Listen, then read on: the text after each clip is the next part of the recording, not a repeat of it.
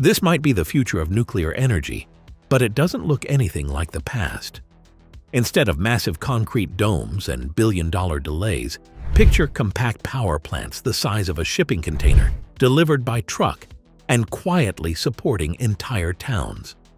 These are small modular reactors, an innovation that is reshaping how we think about nuclear power. At a time when wind and solar dominate headlines, SMRs are stepping forward with bold claims of safety, speed, and affordability. But are they too good to be true? From passive cooling to floating power stations, this story dives into the technology that could redefine clean energy forever. Rethinking nuclear in a renewable age. As solar panels and wind turbines rise across landscapes, the word nuclear often feels like a relic of another era, haunted by mushroom clouds and disaster headlines. Yet beneath the fear lies a quiet truth. Nuclear energy is one of the most stable, carbon-free sources ever developed. France, Slovakia, and Ukraine still rely on nuclear power to power their cities. While the global share of electricity from nuclear power has dipped from 17.7% in 1996 to just 10.3% in 2019. But why? It's not because nuclear doesn't work, it's because large-scale nuclear plants are slow and costly to build. Solar and wind are cheaper and quicker to install, making them the go-to choice in a fast-moving energy transition. Meanwhile, the nuclear industry is stuck fighting against outdated perceptions and modern-day logistical nightmares. Disasters like Fukushima didn't just shake buildings, they shook public trust. But what if nuclear energy could reinvent itself?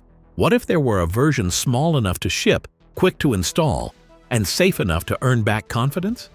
Enter the era of small modular reactors, a concept that promises to make nuclear not just relevant again, but vital. The rise of small modular reactors. Imagine a nuclear reactor small enough to be transported by truck, assembled like Lego blocks, and tucked into remote regions where large plants could never fit. That's the vision behind small modular reactors, or SMRs. Unlike their colossal predecessors, which can take up to a decade to build, SMRs are compact factory-built systems designed for rapid deployment. Each unit generally generates up to 300 megajoule of power, about a third or less of a standard reactor. Their real strength lies in modularity. A utility could install one to start and add more over time as demand increases, reducing upfront costs and risks. NuScale Power is a leader in this space, designing 60 megajoule modules that can be combined to form a 720 megajoule plant. These SMRs occupy just 1% of the space of traditional plants, yet offer incredible adaptability. They're even being considered for hybrid setups alongside solar and wind, offering a constant backbone of power. More than just a downsized version of old technology, SMRs aim to redefine how we think about nuclear power, agile or efficient, and more responsive to the decentralized grid of the future. Cost, construction, and competition. Building a nuclear power plant has always been a financial gamble. One delay, one design flaw, and costs can skyrocket. Traditional plants routinely blow past budgets and timelines, with some ballooning to over $28 billion. In contrast, SMRs aim to be a budget-conscious alternative. NuScale's 720 megajoule plant is expected to cost around $3 billion, roughly 20% cheaper per megawatt than conventional units. Their factory-built design eliminates much of the unpredictable on-site construction work, making them attractive to investors wary of long delays. And in terms of timing, these reactors can be deployed within a few years, rather than the better part of a decade. Yet even at lower costs, SMRs must compete with natural gas and renewables. In 2019, the levelized cost of energy, LCOE, from nuclear hovered at $155 megawatt-hours, compared to just $40 for solar. SMRs hope to cut that figure closer to $100 megawatt-hours or less. However, without mass production and proven operation, many investors still hesitate. The real challenge? Proving SMRs can scale safely and affordably. while surviving in an energy market that rewards speed and cost above all else. Safety and the promise of passive systems. When people hear nuclear, they worry about meltdowns. Chernobyl, Fukushima, images that scarred the public imagination. Traditional reactors rely on active safety systems, external electricity, backup generators, human operators. If those systems fail, disaster follows. SMRs offer a radically different approach. Many are designed with passive safety in mind, systems that function without outside help.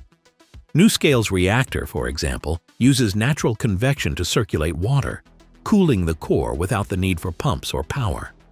If temperatures rise too much, a built-in reservoir absorbs the heat, and steam is automatically vented and recondensed into water. No operator intervention, no external grid. It's a self-contained loop of protection. Some SMRs, like the 5 MW micro-modular reactor from Ultra-Safe Nuclear, are designed to go 20 years without refueling. No moving parts, minimal maintenance. By minimizing complexity, they reduce points of failure. But passive safety isn't just a technical fix, it's a psychological one. It shows that nuclear doesn't have to be dangerous. With smart design, reactors can protect themselves. And in a world skeptical of nuclear's past, that change might just be the most important innovation of all. New players, new designs. Across the globe, innovators are racing to make SMRs a commercial reality. In the United States, companies like TerraPower, X-Energy, and GE Hitachi are pushing forward with novel designs. NuScale may be leading the charge, but they're far from alone. In China, the China National Nuclear Corporation began building its own 125 MW SMR in 2019. Canada isn't far behind either, with Ark Nuclear developing a 100 MW sodium-cooled design with 20-year fuel cycles. Meanwhile, Terrestrial Energy is blending existing technologies to create an advanced molten salt reactor. Even Russia has joined the movement, with a floating SMR plant called Akademik Lomonosov, already operational and supplying power to remote communities in the Arctic. These designs aren't identical, but they share a vision: decentralized, safe, and long-lasting nuclear power that can thrive where traditional plants cannot. Each design represents not just engineering evolution, but a bet that nuclear's future lies not in going bigger, but in going smarter. The Boron Problem and licensing delays. Even the most promising technologies face growing pains, and SMRs are no exception. Regulatory approval has become one of the biggest roadblocks. NuScale's reactor design, while revolutionary, has encountered tough scrutiny over safety. One specific concern involves the boron-laced water that circulates through the core to control the reaction. During emergency cooling, steam is released and later recondensed, but critics worry the returning water could be boron deficient. Without enough boron, the reactor might not properly shut down in a crisis. It's a small chemical detail with massive implications. Licensing agencies like the U.S. Nuclear Regulatory Commission, NRC, are being thorough, but the delays add time and uncertainty. SMRs are supposed to be faster and easier to deploy, but no amount of innovation can bypass the need for rigorous safety certification. Until these concerns are resolved and trust is earned, the timeline for mass deployment remains uncertain. The lesson here is clear. Engineering a breakthrough is one thing, getting it approved is another. Economy of scale and cost challenges. While SMRs are cheaper than traditional nuclear projects, they still struggle to compete head-to-head with natural gas. The economy of scale that makes large reactors cost-efficient don't apply to smaller units unless they're built in large numbers.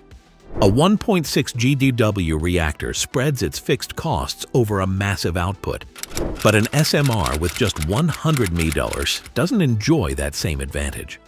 Even if their LCOE drops below $100 many estimates still show natural gas beating them on price at around $45,000. And unless SMRs can be manufactured at scale like commercial airliners or smartphones, prices will remain stubbornly high. Investors want returns, utilities want affordability, and SMRs have to deliver both while proving long-term viability. Until production ramps up significantly, the cost gap will be a tough hurdle. The waste that won't go away. Despite their compact size and clever engineering, SMRs haven't solved nuclear's biggest problem: radioactive waste. Most SMRs still rely on pressurized water designs, which means they generate the same long-lived nuclear byproducts as traditional reactors. Waste that remains dangerous for hundreds of thousands of years. No country has a fully operational permanent storage facility for such waste. Critics like Dr. Gordon Edwards emphasize this unresolved burden. Even with reduced fuel usage and longer refueling cycles, the byproduct challenge persists. And regulators, including the IAEA, stress that any long-term SMR strategy must include robust waste management plans. Without one, this promising technology may struggle to shake the shadow of its predecessors. Small modular reactors offer a vision of nuclear energy that's cleaner, smaller, and smarter. But with questions around licensing, costs, and waste still unresolved, they walk a fine line between hope and hype. If these compact powerhouses can deliver on their promises, they could play a vital role in balancing our renewable future. If not, they risk becoming another missed opportunity in the fight for carbon-free power. Either way, SMRs demand attention, not just for what they are, but for what they could become. The energy revolution isn't just about going green, it's about getting it right. And this might be the turning point.